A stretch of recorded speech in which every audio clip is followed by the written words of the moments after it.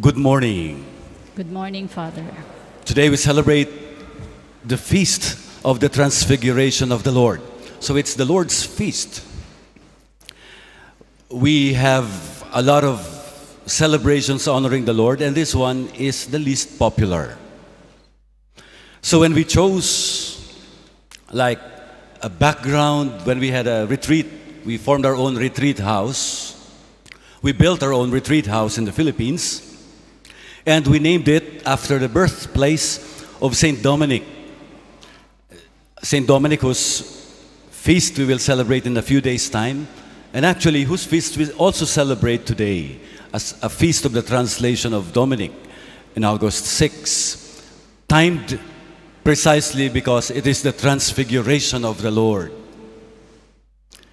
So we chose the Transfiguration as a backdrop, like the big backdrop for 𝐶𝐸, Philippines.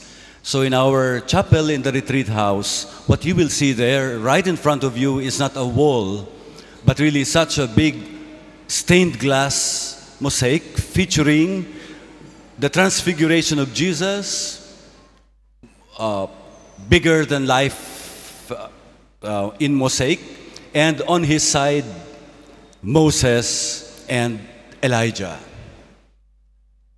We chose Transfiguration, that image, because that is how we understand a retreat.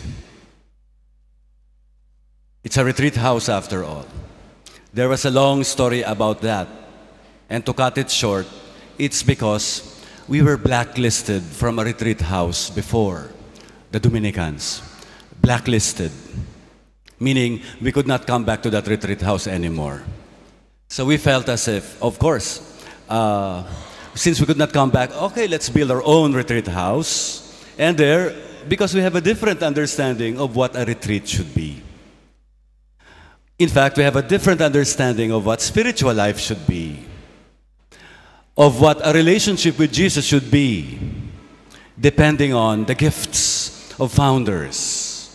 The retreat is an invention, so to speak, a wonderful contribution of St. Ignatius of Loyola to the Church, the tradition of our Jesuit brothers.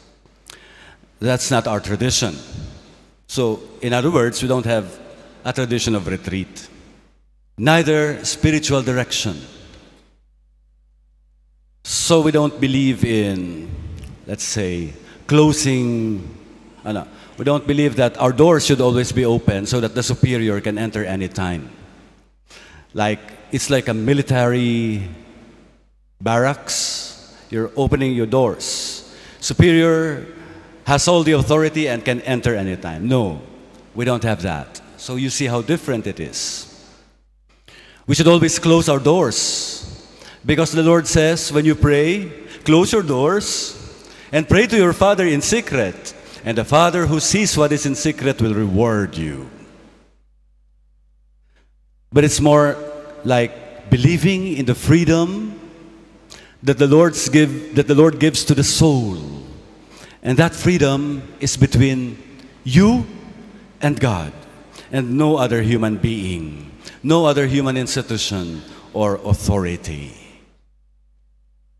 So if you go on a retreat, you don't have to spend so long for a retreat, like a month. If we just follow what is in our tradition, 5 days is already long enough. So go on a retreat, 5 days, that's enough. If you can't be changed in 5 days, you cannot be changed in 1 month. Do you believe that? So the change that comes from the Lord is actually instantaneous, just like the Transfiguration. And yet, the Transfiguration is also not a miracle. It is the Lord's way of teaching. Teaching Peter, James, and John, who were with him up that mountain. And what was Jesus teaching? The most important components of spiritual life. The law, represented by Moses. The prophets, represented by Elijah. What will change us? You want to change? Listen to the law. You will be changed. Follow the law. You will be changed. Not just any law. Not just the law of the land. It's included. But the law of the Lord.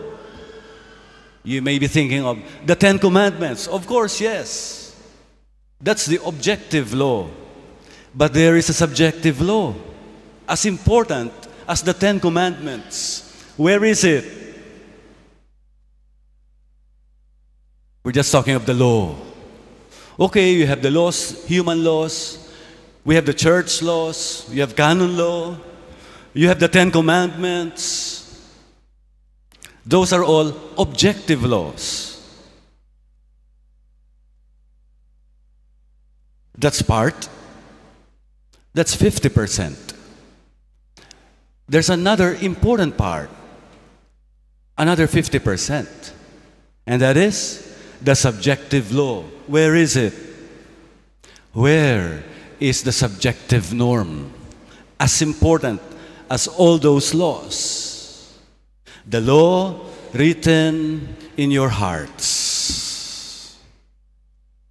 The Spirit of God working 24/7 to touch you. What does God say to you today, at this moment? The moment you close your door and talk to Him, that is the moment. That is conscience. That is the subjective law. That is the other 50%. And that is why it is so important to pay attention to the working of God in the soul. A retreat is so important. Now, to program that, that's secondary. How many number of days? That's secondary. Will it be 30? 15? 5? Does not matter. Do I have to tell everything to another person? Such that if I don't, I commit sin. The way we understand it in our religious tradition, we don't. We don't commit sin. We have our own constitutions. We vow. We place our hands in the Constitution to vow. If we violate those constitutions, do we commit a sin? St. Dominic says, and he fought for this, no. I'm proud of St. Dominic. Well, I'm proud to be a son of Dominic. He wrote the laws. We promise there. And when we break our promise, Dominic says, we don't sin. Because we are free men under grace. Under grace. So it's not that we're breaking any laws. It's just that Dominic wants us not to be slaves to laws.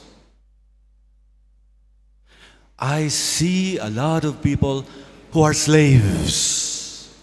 Slaves to laws. That is what we actually do not like. Including laws about how to be good before God.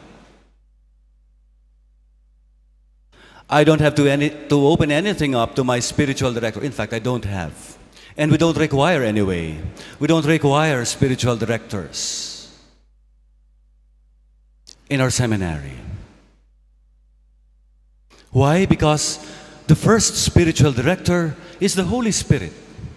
When you close your door and you pray to God, you can be transformed. And when we live in community, when we live with the brothers, sometimes we have big communities. In the university community, I have 40 brothers with me. Imagine, 40. That's the biggest. That's the biggest community we have. And when we decide, we vote. There should be an absolute majority, meaning 20 plus 1. Here in Surabaya, we are 5. So from 40, I live with 5, including myself. And when we vote, it's still like that. It's still democratic. Whether 40 or 5 or 3, the rule is the same. Why? Because the spiritual director is the community, and we follow that one, not just the superior, but the community. In other words, my brothers and sisters, the Transfiguration, if it is a moment of change, there is a purpose for that change. And the purpose for Jesus showing His glory is not to stop there. Not to stop at the wonderful feeling, like what Peter said to Jesus, Lord, it's so good. Let's just stay here. Let's just build tents. One for you, one for Moses, one for Elijah. Let's have a camping here, glamping. Jesus said, let's go down. The gospel ends by them going down. What does it mean? When they were coming down the mountain, they were going to Jerusalem. The glory of the Lord, the glimpse of the glory of the Lord is a preparation for the ignominy of the cross. And we who listen to these stories now, we know more. We know more what will happen. That faced with the ignominy of the cross, nobody was there. Not Peter, not James, only Mary. And yes, John, the best friend. Only real friends, only best friends will really know what's in the heart of Jesus. Only the mother and the best friend were at the foot of the cross. No matter what retreat, no matter what glory, no matter how dazzling, Jesus, the magic of Jesus, bedazzled them atop Mount Tabor. The test of Tabor is Calvary. The Transfiguration prepares for the crucifixion. Brothers and sisters, today, as we encounter the Lord in His transfigured glory, let us pray that we too may be transfigured. First, in the way we understand spiritual life. Most often, in the ritualistic understanding that we have of spiritual life, that we have to do these things, that we have to observe these little laws, that is fine. But that is also for the scribes and the Pharisees. We can be perfect in those, just like the scribes and the Pharisees. But the transfiguration that Jesus is effecting in us is something that can be instantaneous. It's life-changing, and it cannot be reversed. It is like a decision to follow the Lord. To follow the Lord, not just up to that mountain where He is gloriously, magically transfigured, but up to another mountain in Calvary where there is no more glory, No more dazzling clothes, just bones and flesh and blood and death and no magic. When our faith is tested to the point when we shed blood, there is no more clean robes, no more handsome faces, beautiful words. Where will we be? Will we be at the foot of the cross? Let us pray that this transfiguration may lead us to our own Calvaries, so that we will see the Lord's real glory from the perspective of the resurrection, when the Son of Man had risen from the dead. Let us not end this day the way the disciples, the way the gospel ends the story. They kept the matter to themselves, questioning what rising from the dead meant. We should know a better ending to this story.